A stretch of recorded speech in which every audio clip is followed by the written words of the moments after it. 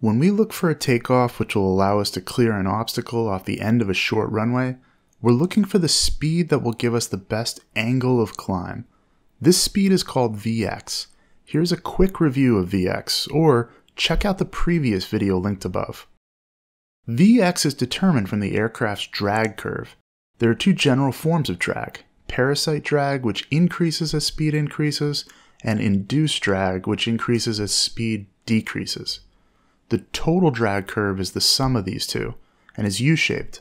The very bottom point is the minimum total drag speed, which also gives us our best glide speed, or Vg.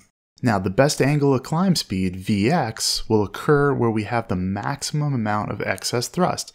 That is to say, we have all the thrust required to counter drag on the U-shaped curve, and have the most amount remaining of our thrust available. Because of the shape of the thrust available curve in a piston aircraft, the max excess thrust will occur here, at a lower speed than Vg.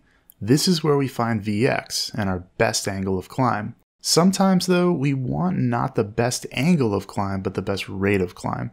This means the fastest climb to a given altitude. When we looked at the best angle, we were looking at force, which is why thrust and drag, two of the four forces of flight, were used. When we're talking about rate, which is measured in distance and time, we want to look at power. Our engine is measured in horsepower, which is the power used to move the weight of our aircraft a given distance in a given amount of time. Because thrust and power aren't the same thing in our piston-driven engine, the power required to achieve the thrust on the blue curve will look a bit different. Notice how skewed it is at slow speeds. It takes a fair amount of power to fly an airplane slowly while maintaining a level flight, as induced drag is highest at these speeds.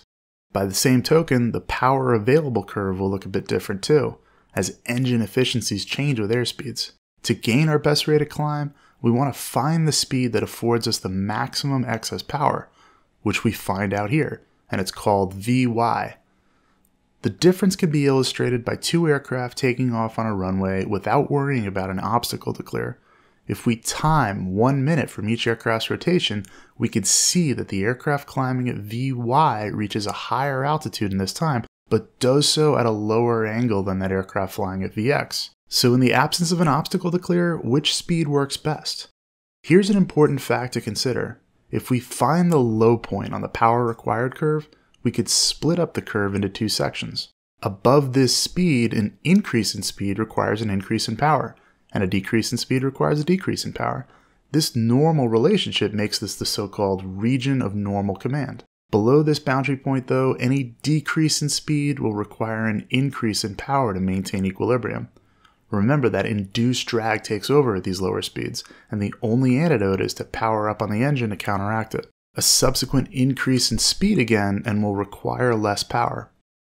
This inverse relationship makes this the region of reverse command. Here's the important point. Vx is to be found in this region. Flight at best angle of climb speed takes place in reversed command. It's also slower than both Vy and the best glide speed, Vg. Flight at Vx requires a lot more attention to pitch, power, and airspeed. In the region of reverse command, a pitch increase won't result in the airplane gaining altitude. It'll only cause airspeed to bleed off even more, getting closer to a stall. If a takeoff requires a climb at Vx due to a short field and obstacles, this speed should be maintained only for as long as it's necessary to safely clear any obstacles, and then the aircraft should be accelerated to Vy. In addition to gaining the normal side of the power curve, we're also pitched down and can see more. If we have a sudden loss of power, we can more easily pitch for our best glide speed, be able to spot a landing field, and make a normal glide to land. If we were at Vx at this point, the aircraft would be much less responsive to control, and we'd have to pitch down to accelerate to Vg, losing precious altitude. But having established our best angle of climb speed on climb out, we can execute a more normal glide to emergency landing.